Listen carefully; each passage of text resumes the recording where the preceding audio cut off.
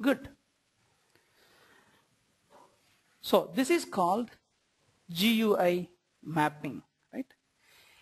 For example, everywhere you go here, you will see a text at the same time a dollar sign. Everywhere you see a text and then the dollar sign. That means there is an ID and at the same time there is a text field. So you identify, it is like identifying a person. You always try to identify a person by name, then only by the roll number of a student, right? So if you go to a college, if you want to have a person, you first ask the name, then you will ask the roll number also, right? If there are more people with the same name. So it's always like name first, then the other numbers next. Now, so first, again, this webinar is going to give you the basics of SilkTest. SilkTest is again another version. We can take 20 hours of webinar in SilkTest itself. You have to get evaluation copies for practicing. If you want to purchase, you have to talk to Borland.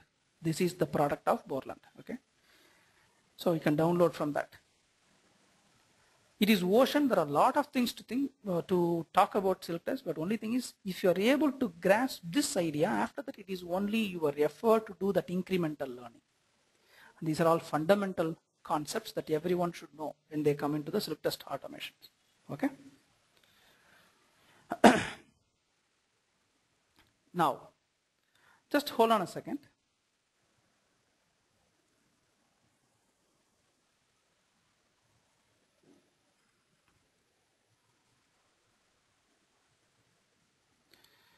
Now, the next thing that we want to cover is the scripting part, okay?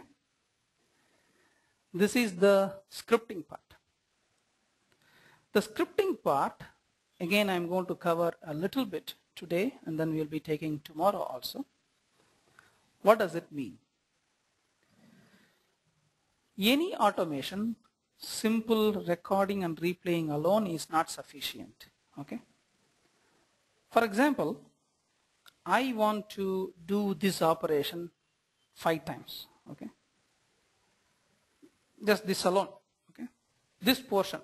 If I do it 5 times, what will happen? Someone wants to do that part, okay? I want to go and then feed data into the replace box and then do it. What will happen?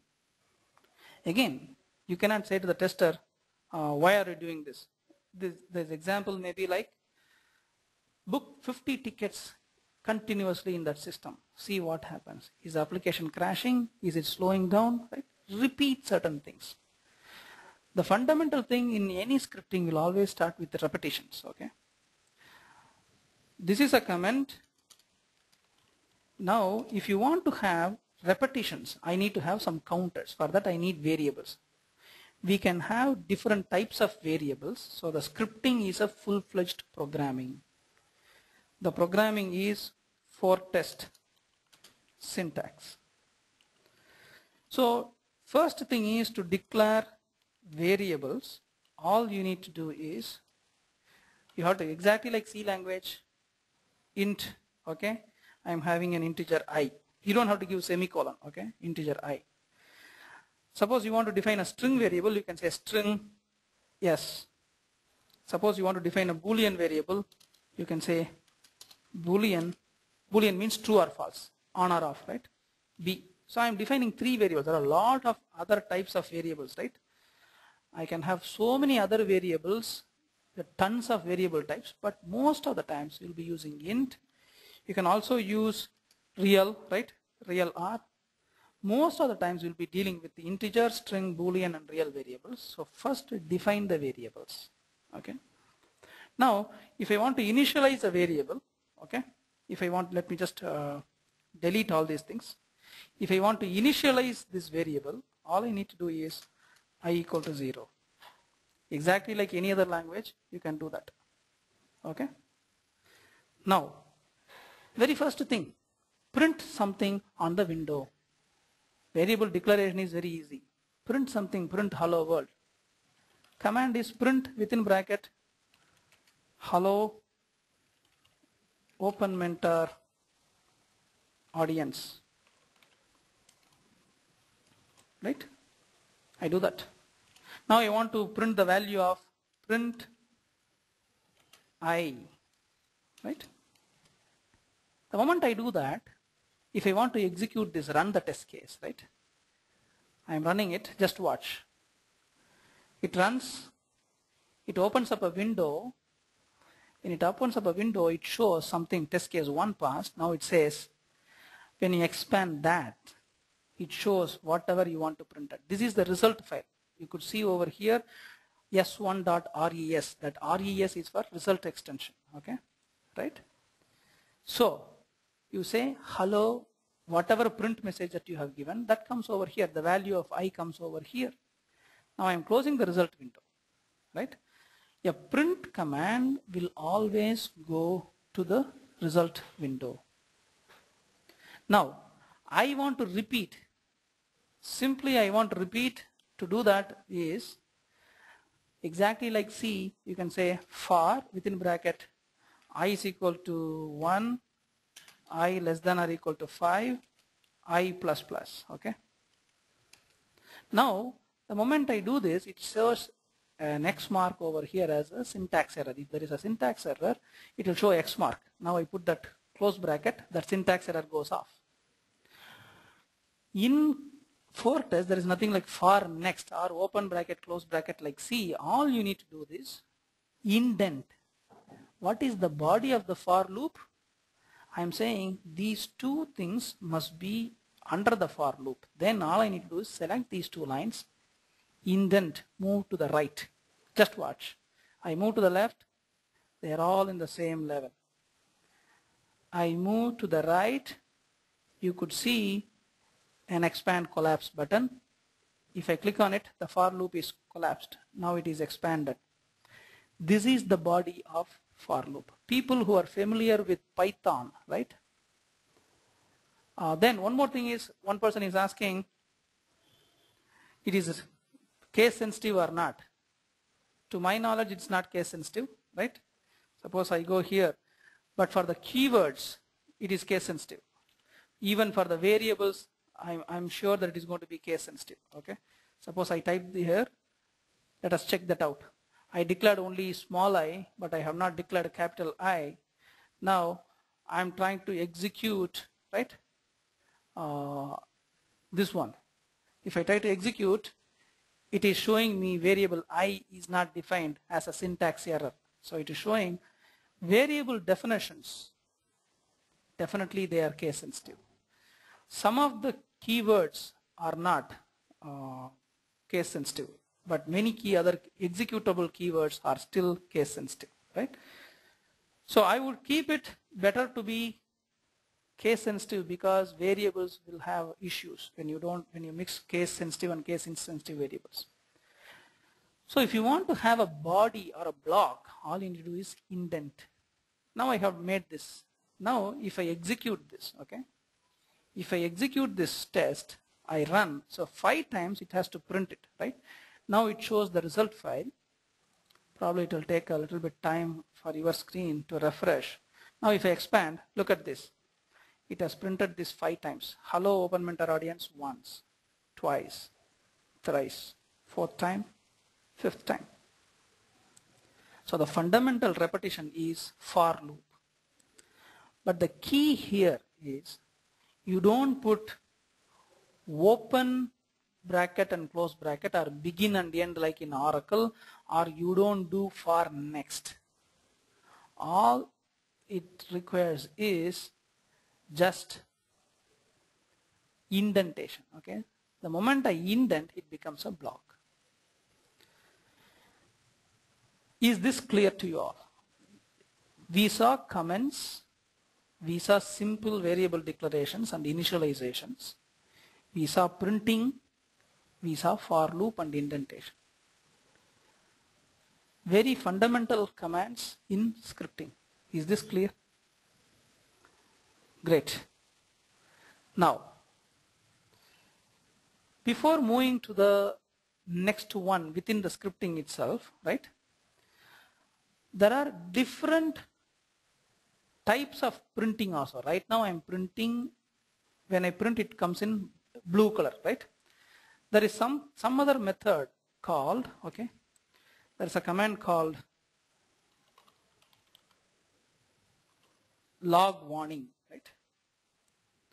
Log warning, there is a message. Now I'm going to print a message. This is a warning message, okay? Before starting the loop, at the end of the loop, I'm going to say log error, okay? I'm going to say log error, this is an error. Okay. Let me execute this. See what happens. It executes. Just watch. If you use print statement, it is printing in blue color. If you use log warning, it is showing in purple color. If you use log error, it is using in red color. So that in the output file, it will be very, very clear for the tester, right? To distinguish whether it's a message, whether it's a warning, whether it's an error. Pretty much in QTP, you will have this services, right? Reporting services. Same like log warning, because finally after the tests are run, I want to see whether it's an error, because it has to be helpful for troubleshooting. So this log warning and log error and print are used to put the messages into the result file. This is one small part. Now, there is another kind of a variable. Okay, let me delete this portion. There is another type of a variable. Again, you have got arrays and lists. There is something called a list. Okay. For example, I have something called type list. List L. Okay. I have a variable type called list L. Suppose I say print the value of list L. Let me execute this. Let us watch. When I execute this, see here, a list in the result file. I'm giving a little bit gap by the time I run so that your screen will refresh. Okay. Initially, it is empty. A list is shown within two curly braces. Now it is empty. I want to add an element to the list, right? Lists are also like arrays. Okay. I want to add an element. You can always use, there's something called a list append, right? List append, I want to give the list name L, then what you want to add? I want to add, for example, hello. I want to add this element to the list. Now I want to do the same thing, repeat, hello, hello 1, hello 2, hello 3. I am adding 3 elements to the list, okay? Now I want to add, instead of hello, I want to add, say, another element called 40.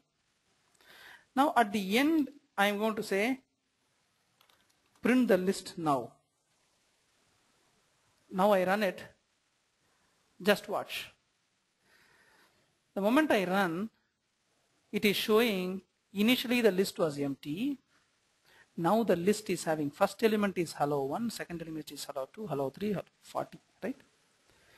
What is the use of list? Many places people use arrays. Instead of using arrays, you can use lists because you can keep on adding elements to that. So append, you can do that. This is one point.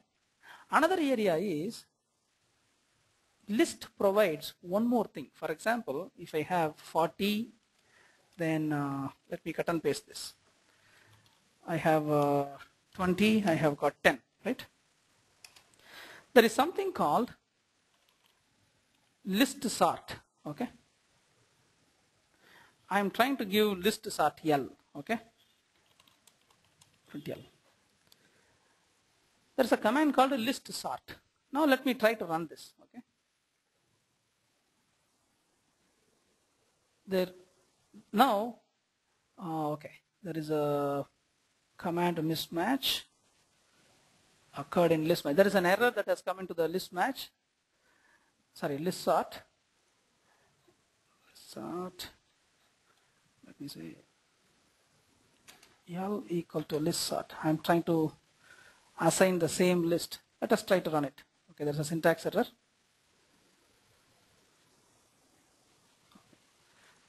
Hold on a second. Probably there may be a simple, if you put an open bracket, right? If you put an open bracket, it shows the parameters also. For example, I say list sort, that's L, right? Now, I'm trying to say, again, the second parameter is optional with respect to Boolean. Now I'm saying true, okay?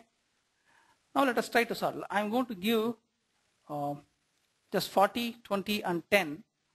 Now I'm trying to sort this list, okay? See what happens. Now, initially the list was 40, 20, and 10. Now, since I gave the parameter true, it is sorting in the ascending order. If I give false, it will sort it in the descending order. Now it is sorting it in 10, 20, 40, right? Previously, the error came because I was giving string as well as number variables, so there is a problem in sorting. That's why it was giving the error. The list append and list sort, right? It is one of the key things because I want to sort so many things quickly, maybe 100 student records in a quick time. List is very powerful. When you are using list, you don't have to worry about the subscript going beyond the subscript, etc. So it will minimize a whole lot of issues for you. Is this clear? The list command.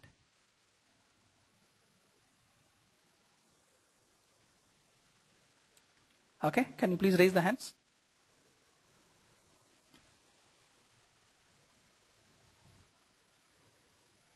Cool. Great. Now, so list is most of the times preferred over arrays. Again, you can use arrays also. We'll come to that array a little bit later, maybe tomorrow. The next thing that I want to show, again, Boolean variables like B, wherever you want to give true or false or on or off, 1 or 0, you can use Boolean variables mainly for flags. Okay, you will be using it. Now, there is one more thing called list, I think, count. Okay, if you give list count, for example, I say list count. Now I say I equal to list count of L. Print I, right? Again, you can give string the number of elements in list is comma I. Now I am giving the same line. I am giving a comma and then I. Let us watch. I run this. I am going to the result file. I am opening the result file. In the result file, you will see the number of elements in the list is 3. So it is when you give element A, comma element B in the print statement, it will be displayed on the same line.